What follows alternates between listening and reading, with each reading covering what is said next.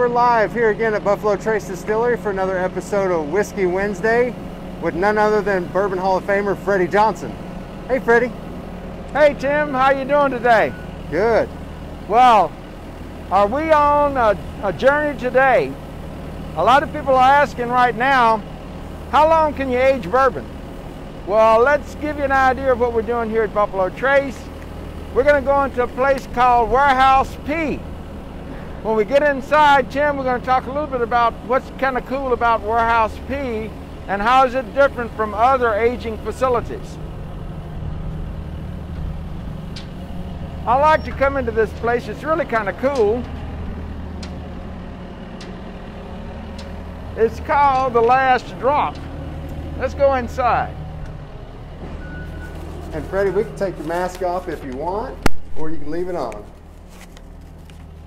We're all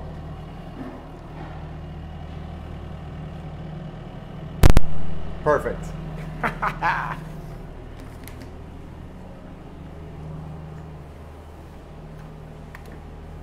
So Tim, let's take a look around.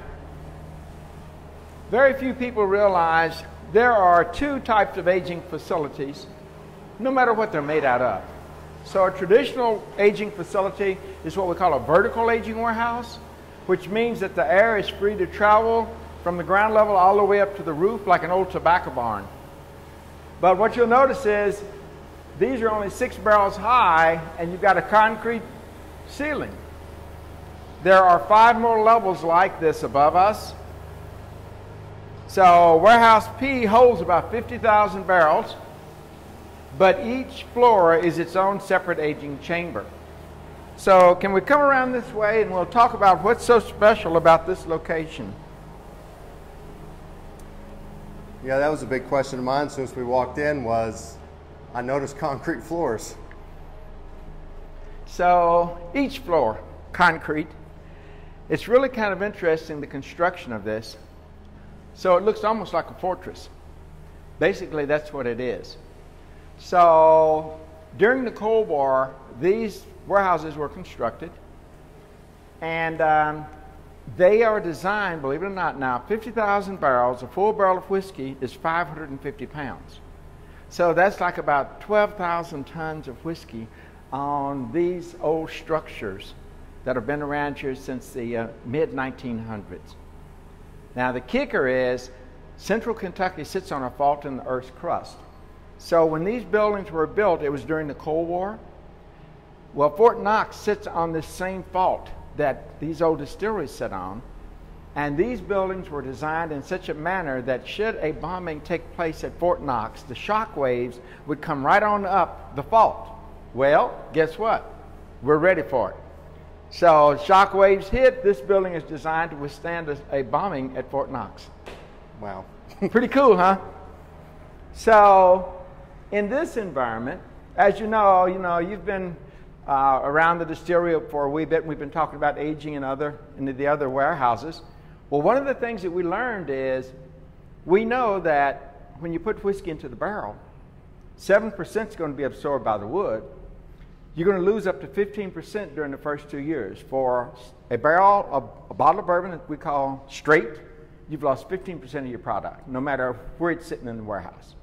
All right, so if that's the case, and you continue to lose 3 to 4% each year, by the time you get to a bourbon that's like 23, 25 years old, you only have 5 or 6 gallons left in the barrel. So it becomes obvious at that point, you're going to have a lot of oak, you're going to have a lot of char, it's going to have a woody kind of a taste profile to it. But Tim, let's think about this. What if we change the environment of this barrel? Suppose we put it into a climate that was cooler than the ambient temperature associated with weather in Kentucky. Mm-hmm. Let's go check it out. Let's see what we got here. So these old barrels out here, in a traditional warehouse, quite naturally, the higher you go, the hotter it's going to get, the faster your whiskey will age. So top floors of the warehouse are like an attic in your home. Temperature can reach 130 degrees. So if I want to produce a whiskey or a bourbon real fast, I put it in a hot environment, warm it up, cool it down, because 20 to 30 degree temperature swings here in Kentucky.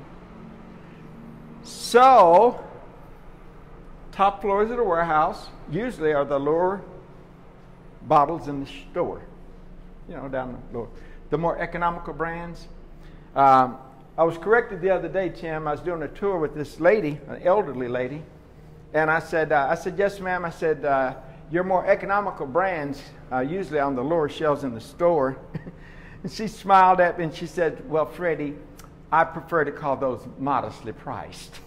So your modestly priced bourbons are on the lower levels usually, but those are your high volume products. So as I'm coming down in the warehouse, I'm going up on the shelf in the store. So as we get into this area, these barrels are going to sit here for 10 to 20 years down here on this level. But that would be like an Eagle Rare 20, maybe. But if I wait that long, I've got a lot of loss to deal with. So what if I changed it a little bit more? Now, E.H. Taylor started the climatically controlled warehouse concept back in the 1800s. So he had discovered that if I have my whiskey aging in a barrel and the temperature of my whiskey reaches 45 degrees or cooler, it goes dormant. So he produced steam heat, and he would basically warm the barrels up and cool them down just like it would be during the summertime. So the whiskey never went dormant. So Buffalo Trace was the first to introduce climatically controlled warehouses.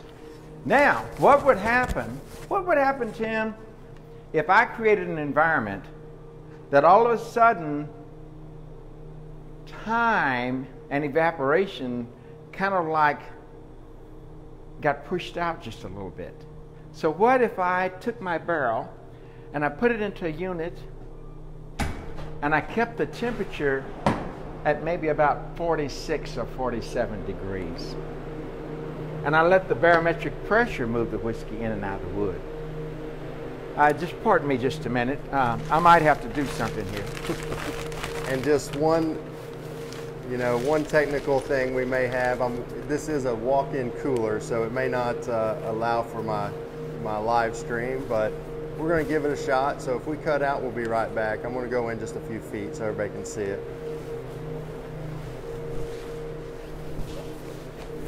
Just so you know, it might just be a little bit cold in here. So now the question is, if I've got it in an environment like this, you can call me Frosty. How long could I keep my barrels in a warehouse like this?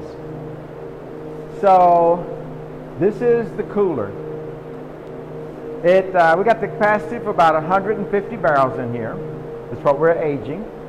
But what we're doing is we're slowing down the aging process. So what we have here is we have barrels that have been aged the majority of their life in a traditional warehouse. So some of these barrels are your Eagle Rares. We've got some rye in here. We've got some wheats in here. So the question is, when we did this, we discovered we released our Double Eagle 20-year-old that everybody thought was unbelievably good. Well, part of its life was in a regular warehouse, but the remaining part of its life was in here, and we slowed down that process and allowed some of those sweeter flavors that are inherent in the saps and rosins of that oak to become part of the taste profile without heat. So look at the progression here. So we have some that the majority of their life out in the warehouse, 17, 18 years. And then we move across and we can see some that look like they're not quite as old. So what we're actually doing is we're saying, okay, really old barrels, how long can we leave it in here? Newer barrels, the loss rate hasn't even started to occur yet. So what if I put my barrel in here for its entire life? Well, does that mean that we have the possibility of creating a 50-year-old bourbon without a lot of oak and char and some of those other residuals that we think are inherent with an older tasting product. I think we're going to be happy with what we're about to present to you, but just get ready, because the future is here. Very cool, very cool. Well, hopefully that wasn't too bad on the live feed, but that is very, very cool. So we'll come out and we'll talk a little bit about now. We'll talk a little bit about how do these pieces fit together. And also a little bit about Last Drop, Freddie. There's been a few questions, you know, what is Last Drop? And we'll be able to hit that on the way out maybe, or? Yeah, we can talk a little bit about that. The Last Drop is really pretty cool. There were these two founders, two buddies over in Scotland and Ireland. I think they were over in England, around over in Europe. And they enjoyed going around to older mom and pop distilleries, and a lot of times they'd have a couple of barrels that were around that basically had been sitting there for a number of years, and they would find these old barrels and they would taste them, and they were pretty darn good. So they would purchase those barrels, and they would bottle it, and that's where some of your 40 and 50-year-old scotches, these bottles that were just averaging $5,000 a bottle, would come from. And they were pouring one out there, emptying one bottle, and James said to Thomas, I believe James said it to Thomas, said, "Oh, my friend, this is the last drop." And they thought that would be a cool name for a distillery. So those two guys created this company, and now their daughters are running it. Thomas has passed away, but James is still alive and kicking. It's really a wonderful story, and it lends itself nicely to Buffalo Trace. Now let's take these pieces and start to put them together. We know that 50% of the taste profile of bourbon is the recipe, the grains, the yeast. Okay? The other piece is the barrel. So one of the questions that one might ask is, if I have a really nice cool environment and I construct my barrel in such a way that I don't have a lot of the traditional leakage, and I use oak from different parts of the world, what type of flavors could I actually extract from that wood based on its construction? So the analogy that I'll give you as we talk about this, and we talk about what's going on here in the cooler and in Warehouse P, what we've learned is a white oak tree is to bourbon what a grapevine is to wine, what peat is to scotch. So we're learning where these trees grow. Traditionally it was 70 to 100 years, but now you're hearing more and more about these oak trees that are 200 and 300 years old that are being used to age bourbon in. So imagine the flavors that would be inherent in that wood. But as Harlan Wheatley says, in order to get them out, you've got to give Mother Nature and Father Time the opportunity to work their magic. And so our hope is that the cooler will provide us the opportunity to see what Mother Nature is actually going to create. The thing that I'm most excited about, guess what? The whiskey that's aging in that cooler, I will probably never live to taste in my lifetime. That is something for 40 to 50 years from now. And hopefully they will appreciate what we're doing here at Buffalo Trace. Mm-hmm. Yeah, that's pretty amazing. It's, you know, it's trying to, you know, use that to slow it down, like you said, and allow it to pull as much flavor as possible out of the wood and not just get overcharred and over oaked, but just slow it right down. I use the example, we were talking about the front end of the piece, fermentation. If you've ever seen your grandmother make yeast rolls, They put that yeast into the dough and knead it in, and then wrap it in a cheesecloth and put it in a cool, dark area. And the yeast works very, very slowly without a lot of heat. And it produces exceptionally sweet, buttery tasting rolls. But if you've ever had a really good older aged bourbon or whiskey, you get that same buttery kind of a mouthfeel. And that's what we're excited about, is we'll be able to extract those flavors without heat. So traditionally, when you char a barrel to get those caramelized sugars, traditionally there's 7 different degrees of char. Well, we use a number 4 char as our standard char. But we're also playing with some other degrees of char. But number 4 appears to do the most for capturing the flavors. You get the color, but the heat goes beyond the char, and so it breaks down those sugars deep in the fibers of the wood. And if you leave it alone long enough, Mother Nature will extract those flavors out, and it will become part of the taste profile of the product. So what we're finding is we're discovering things that the human body can taste, but the eye cannot see. And we've got some great questions on Facebook. If you want to answer a few of these, Brian Turner on Facebook says, and this reminds me of the char that you just talked about, does the level of char have an effect on the amount the climate has on the bourbon? So the difference, does it block the climate? Does it, depending on the char, does the char have an effect on the amount the climate affects the bourbon? The answer is yes. So you have to think about that. So if I wanted to produce a bourbon or whiskey really fast, what I would do is I'd give it a real heavy char. All right, I'd put it high in the warehouse, and those dramatic changes in temperature fluctuations would move that whiskey in and out real quick. Okay, I'd get a whole lot of char, a lot of heavy caramel notes. Only one problem: when you do that, you compromise the integrity of the wood. So in that type of climate, that barrel is going to start leaking like a sieve. It's going to weep quite a bit with a real heavy char. If I give it a lighter char and I put it in the same environment, that would be comparable to a Chardonnay wine. So just a light toasting breaks down the sugars, but you don't get a lot of that pretty amber color.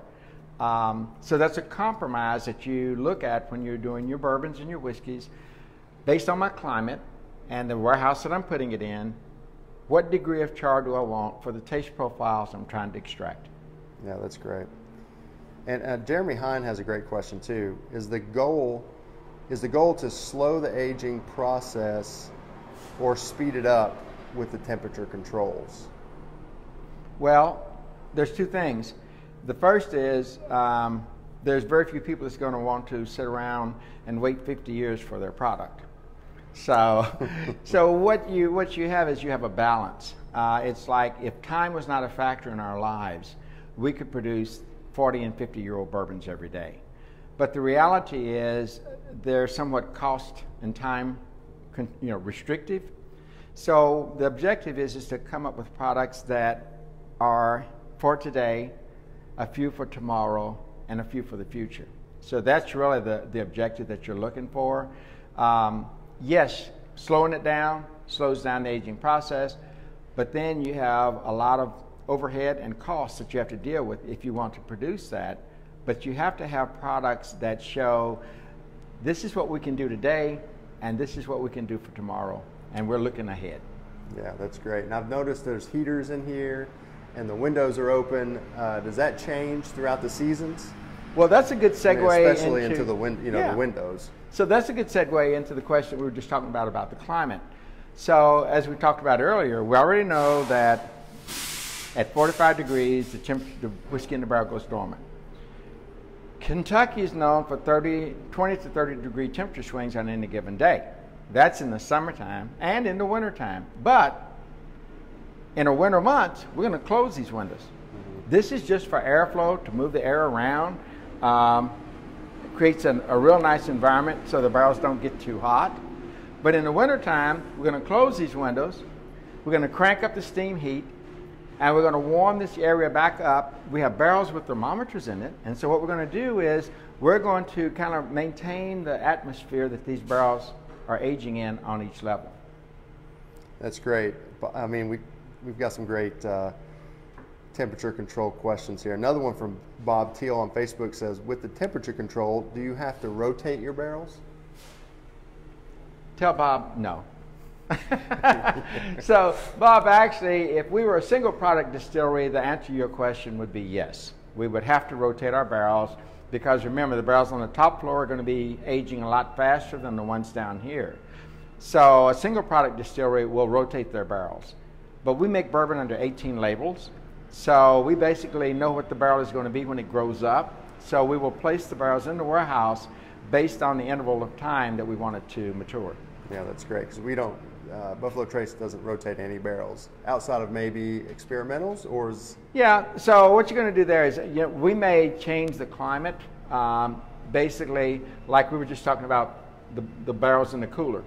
So the biggest portions of some of the barrels was in the traditional warehouse, and then we moved them in there.